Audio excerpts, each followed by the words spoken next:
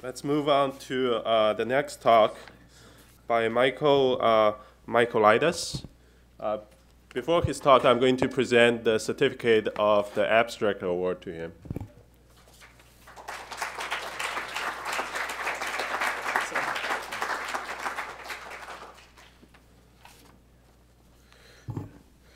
So, Dr. Michaelides completed his undergraduate studies in economics and mathematics at Stony Brook University, and afterwards received an NIH Intramural Research Award.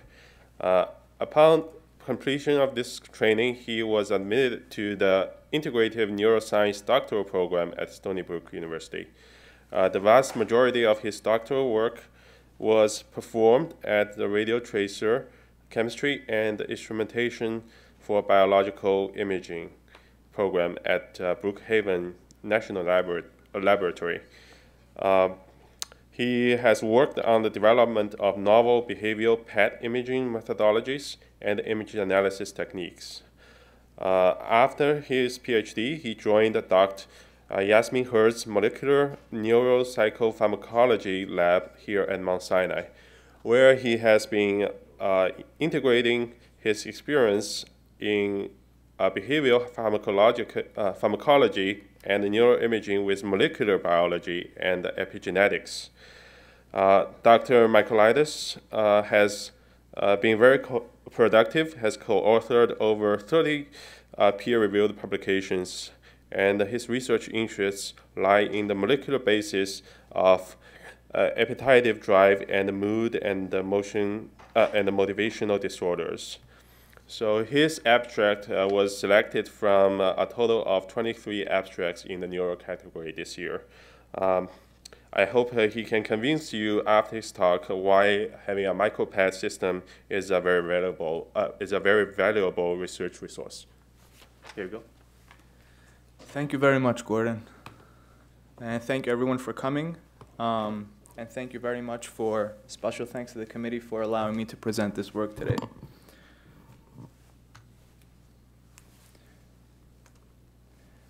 Okay, so PET imaging utilizes radio tracers. One such tracer is FDG, which is a glucose analog, and it's administered in subjects which are placed inside a PET scanner.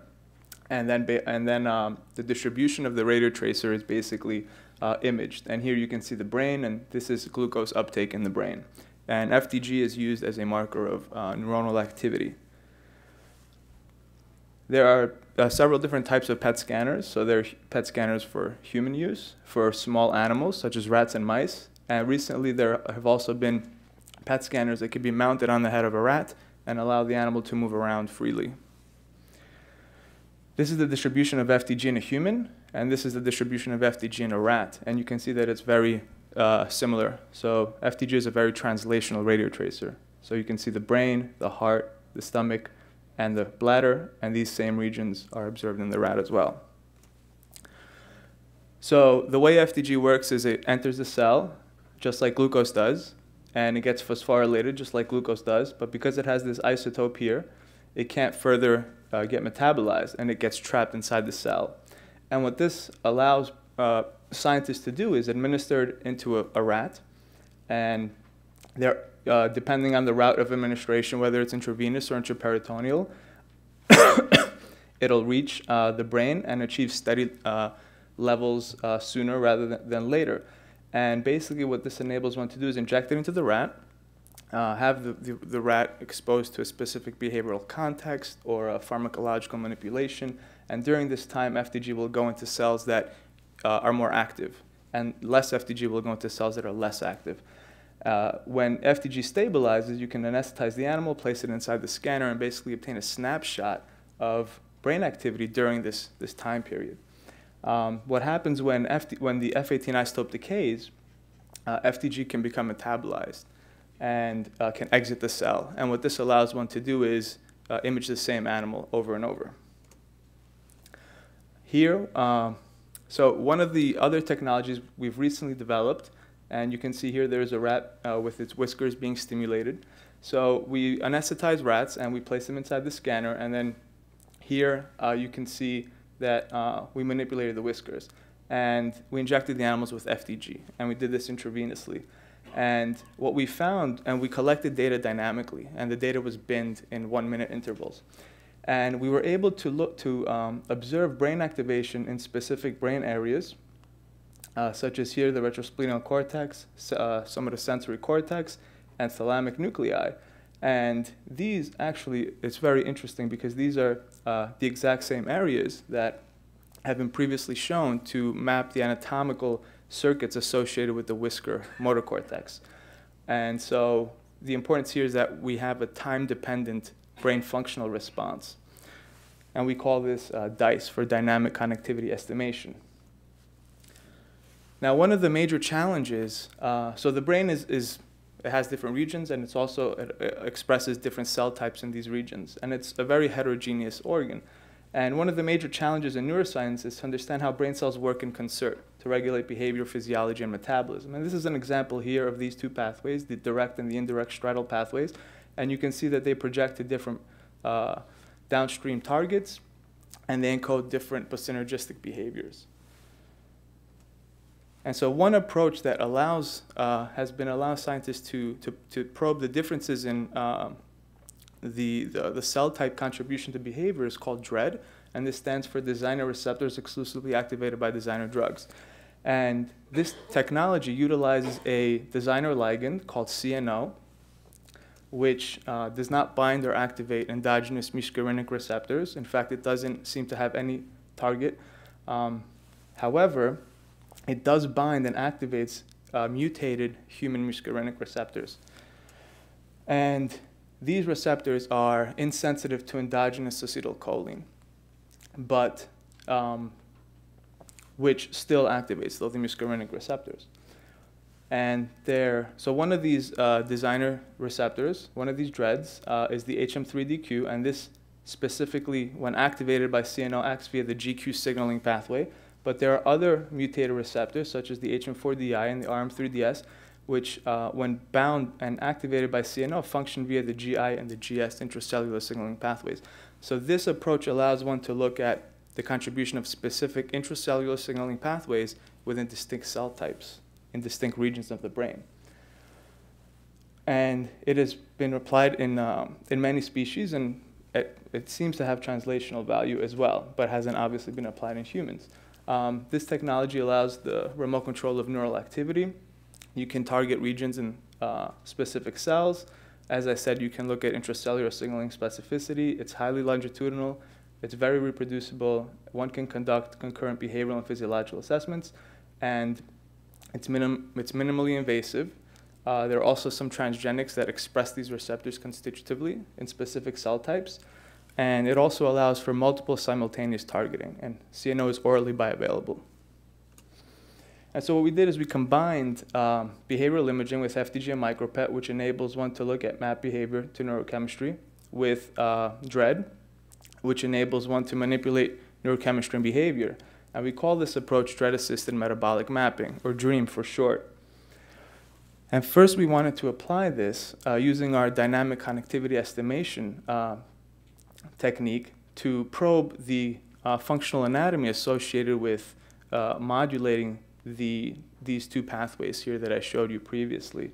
So we injected rats into the nucleus accumbens shell, as you can see here, in one hemisphere, and we expressed the inhibitory DREAD in these two specific cell types that project to different parts of the brain. And we used a viral mediated delivery mechanism. And so the animals were anesthetized, they were placed on the scanner, they were injected with CNO or vehicle, so they were scanned twice, and then with FDG and scanning was collected dynamically. And here you can see, so this is the brain functional anatomy in response to inhibiting the direct pathway, and this is the brain functional anatomy in response to inhibiting the indirect pathway.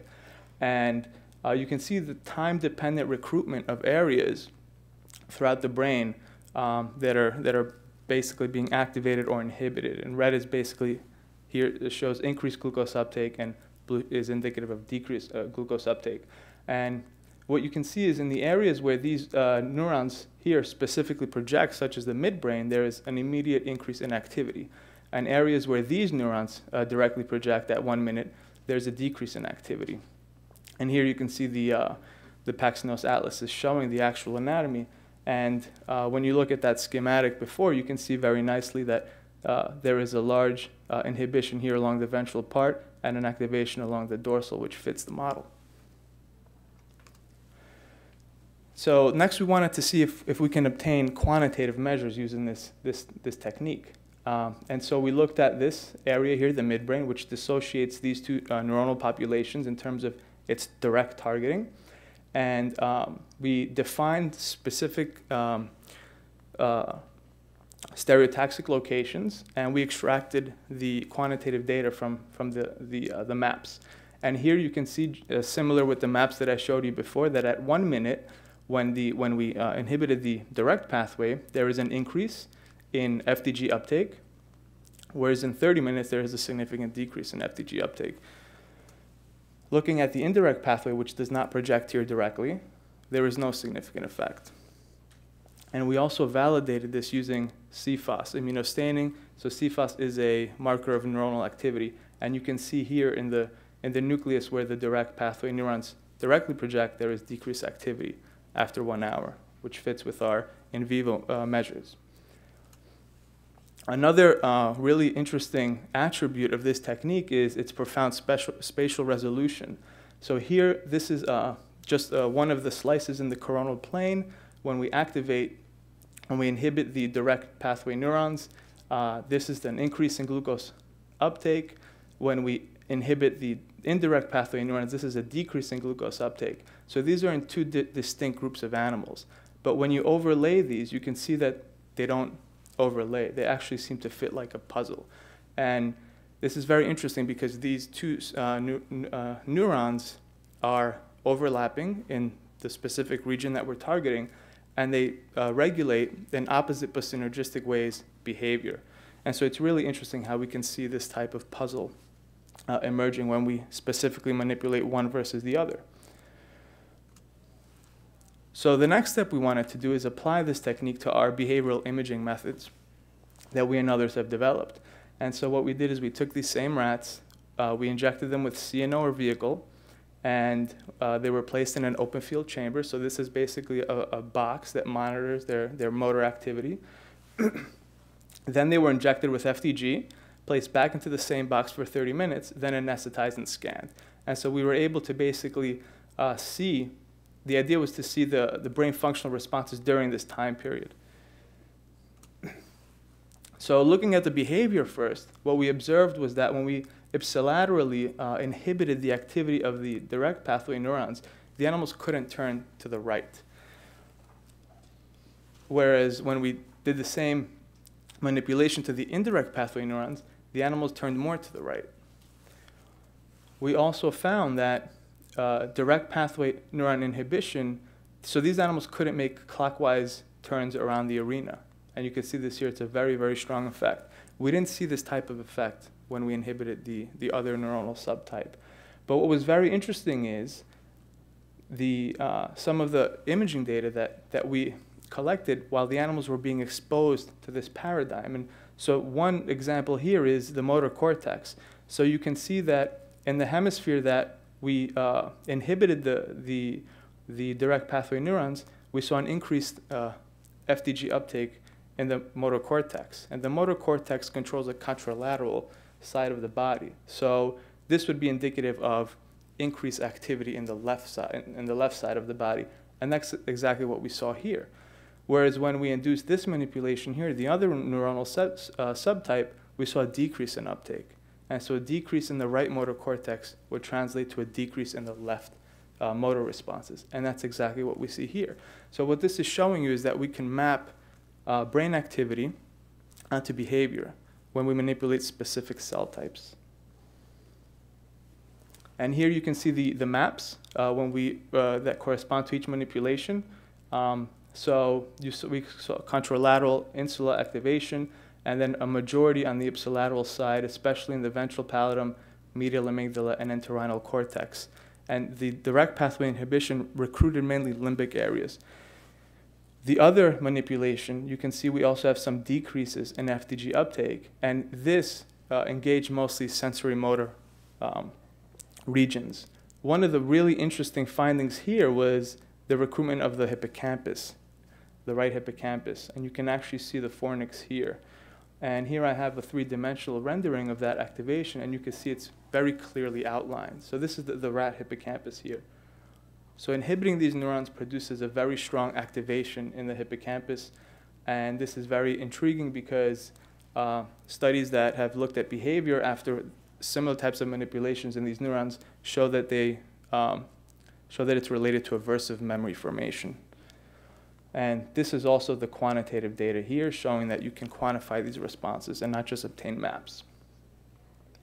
And so to summarize, an anesthetized rat, DREAM enables cell-specific, quantitative, longitudinal, whole brain time-dependent functional mapping of anatomically relevant pathways. And that's because the animals are anesthetized, so there's no behavior. But in freely moving rats, when you use these type of behavioral imaging methods, DREAM enables cell-specific, quantitative, longitudinal, whole brain functional circuit mapping that is behaviorally relevant. And presumably this differs based on the behavioral context. So some future things that we would like to do and are actually currently working on is, so DREAM has the capacity of being completely non-invasive. So if you use one of these new transgenic mice, or pretty soon there will be transgenic rats that express these receptors in specific cell types, then all the animal would experience would be an IP or an IV injection of the tracer. One can also look at neurotransmitter signaling. So the same type of imaging methodologies that we use for FDG here, we've used for other tracers like carbon-11 raclopride. And you can manipulate specific cell types and see if you get displacement of these types of signals and infer on receptor neurotransmitter interactions. And finally, one of the final things that this technology presumably allows is that this time-dependent response here can also be translated into a behavioral model if one uses machines like this, the rat cap, which enable the animal to freely move around. And thank you very much for your time and attention.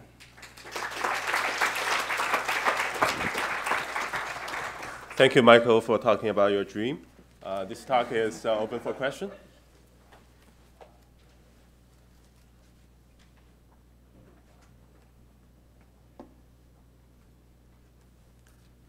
I have a quick question. Do you envision this to move to be used in larger animal and potentially in primates?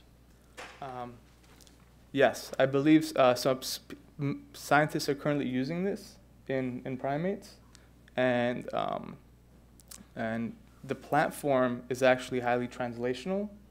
Obviously not now, but because CNO is orally bioavailable, it represents a perfect model to be translated to humans. Because if gene therapy is successful, obviously, you can express these receptors in specific cell types, and then a ligand like CNO can be taken just like a pill, and then you can activate specific cell types remotely. So instead of taking a drug that basically will have multiple targets in the CNS or in the periphery, you'd be able to isolate the effects of your treatment. But yeah, and so my impression is that there are many, not my impression, I know that there are people working on this on primates and want to combine it with imaging. But I don't think anyone has done this yet.